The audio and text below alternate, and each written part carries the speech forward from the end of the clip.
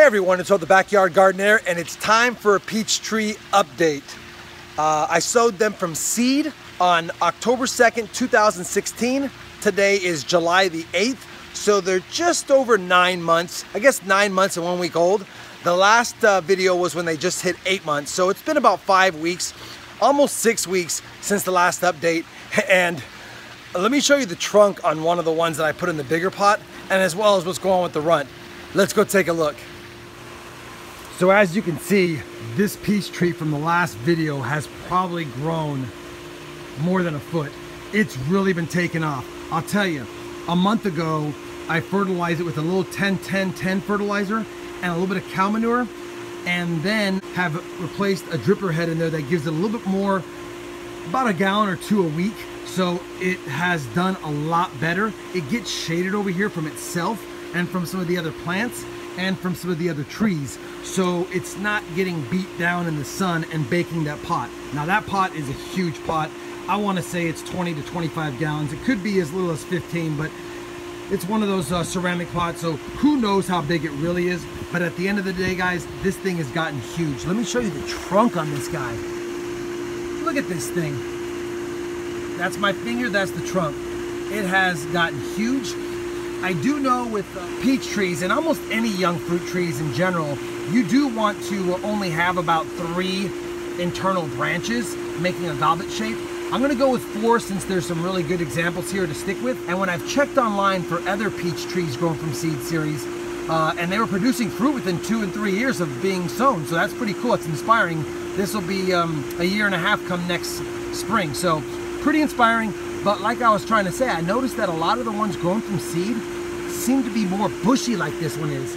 Like they grow dwarfed almost. And the fruits that I've seen on other people who've grown them from seed is sometimes they're ping pong or golf ball shaped and very flavorful. Sometimes they're really big, like the one I just picked off my Loring peach tree, and sometimes they're bigger than that. So you never really know what you're gonna get. But from all accounts, every time someone's grown one from seed, they seem to produce really edible, really great tasting fruit. So I'm excited about that. Don't know if I'll get flowers next year, don't know if I'll get any fruit next year, but I would hope that the following year I would get some. Anyway, one of the things you do want to pay attention to on peach trees especially is having an open center. And you can see here, I've got an open center here. Now I've got a few branches like this one and this one that are growing towards the middle. I've got one down here I may not need. I've got one shooting off to the side I may not need. But this guy has gotten so big. I'm not planning on doing any more pruning. I did just today. I pulled them up out of the pot, and the root ball was pretty solid because this soil level was actually 4 inches lower, and I thought, you know what? He's gonna outgrow this pot. I need to get another 6 months to a year out of this pot. So I pulled him out of the pot. I put fresh compost in here, a little more cow manure. I set them down in there. I packed some of my fresh compost back around the top. I watered in real good. Then I put a layer of Texas cedar mulch in here, about an inch layer, and then I watered them again. And the water, as you can see, is draining out of the pot down here. So he's watered thoroughly. He's got about 4 inches more of soil to grow into. That should buy me some more time. He's coming along great. I did prune a lot of the lower branches down here. I didn't get this one yet. I'm gonna leave them for now. But I also cleaned up a lot of the dying leaves just to give him some more airflow in here. But he's coming along great. I'm super excited about it.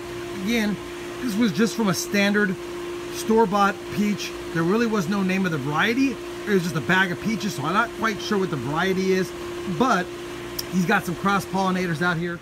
He's got a harvester peach tree that I planted this spring. It was about a year old, so it's starting to get some height. No fruit on it this year. It did put some blooms out, but they never set fruits. And then, of course, back there is my big, huge Loring peach tree. He was 2 years old when I bought him. He's on his 2nd year with me, so he's a 4-year-old peach tree. He's gonna produce about 8 to 10 fruits this year, not a lot.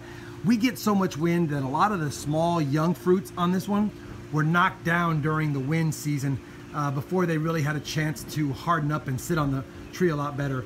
So it kind of self-pruned itself for me, but I'm only gonna get about 8 to 10 peaches off that one this year. But between the Loring peach, the harvester peach, and then the store-bought or grown from seed peach tree, we've got some pretty good cross-pollination going on when I get flowers producing at the same time.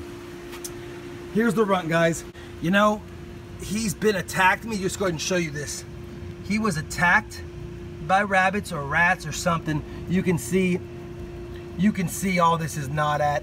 I'm thinking about digging him up, getting him in a pot, getting him out of the sun for a couple of weeks and putting him somewhere else. Remember, this is going to be the future site of that guy over there, because this is where I need him. It's not where the pool equipment is, so I need him on this side of the yard. He'll be here. I'm thinking about digging him up anyway and letting this guy recover. I'm thinking it was a rabbit because a lot of the leaves were eaten off and the bottom was chewed at. So again, we're probably going to dig him up. I'm not going to do it in this episode, but don't be surprised if next episode he's not dug up and placed at least in a bigger pot. I'll probably have him on the patio for a few weeks, and then I'll bring him back out here when he recovers. But that's the runt as well, and this is my 9-month, 1-week update of my peach trees grown from seed. Sorry, it's been a little while on the updates on these. I've got so many things grown from seed series going on, it's hard to keep them all updated.